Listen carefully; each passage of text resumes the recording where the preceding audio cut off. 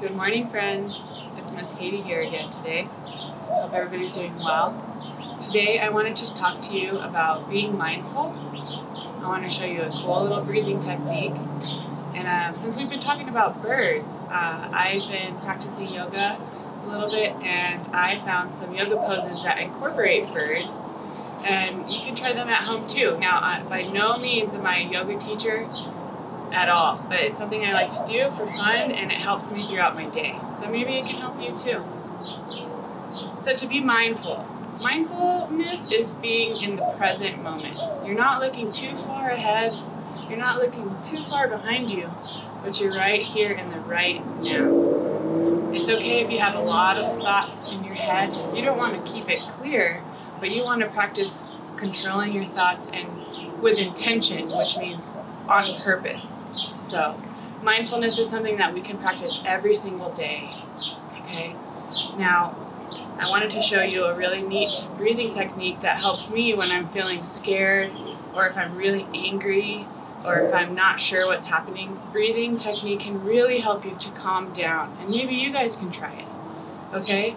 So you know when you fill up a balloon and the balloon gets really, really big, and then if you let it go, all the air comes out?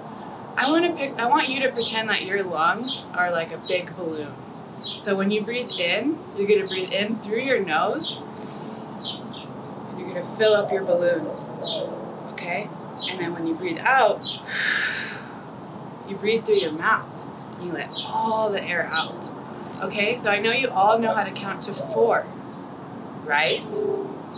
So let's count. We're going to do 4 breaths in. You're going to hold your breath for 4 seconds and breathe out for 4 seconds, okay? Here we go. Let's try it together. Ready? 1, 2, 3.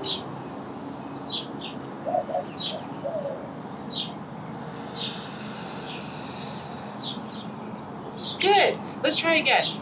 Ready? Breathe in through your nose.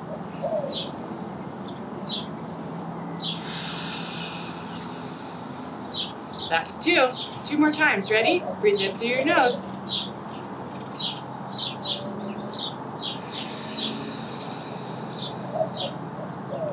Last one.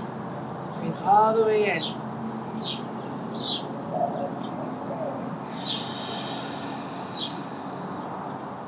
All right, now we're going to try our yoga that is incorporating birds. Pretend to be a penguin. This pose is called the mountain pose, and you can stand tall with your legs hip-width apart and your toes pointing forward. Take your arms straight alongside your body and your palms facing out. Now, pretend like you're a penguin, braced in the cold wind. You can even waddle like a penguin. Pretend to be a hawk. This is called Warrior 3 pose. Stand on one leg, extend the other leg behind you, and bend your torso forward. I stuck my arms out, and I pretended to be a hawk soaring over the treetops. Now, switch sides and repeat these steps. Pretend to be an ostrich. This is called a dancer pose. Stand tall in your mountain pose, then stand on one of your legs and reach the other one behind you. Pretend to be an ostrich racing through the grassland.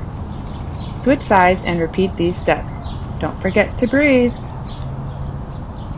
Pretend to be a rooster. This one's called the crescent lunge. From a standing position, step back into a lunge position with a straight back leg. Inhale and take your arms straight up overhead. Open up your chest and take a few breaths. Pretend to be a rooster crowing. Cock-a-doodle-doo! Switch sides and repeat. Pretend to be a flamingo. This one's called the tree pose. Stand on one leg, bend the knee of the leg you are not standing on, and place the sole, or the middle part of your foot, on the opposite leg, and bow it. Pretend to be a flamingo, standing in the lagoon. Balancing is hard. Now switch sides and repeat these steps. Alright guys, I want you to take today to try to be mindful, focus on your breathing, and stretch. It's always good to move your body. Have a wonderful day, and I'll see you soon.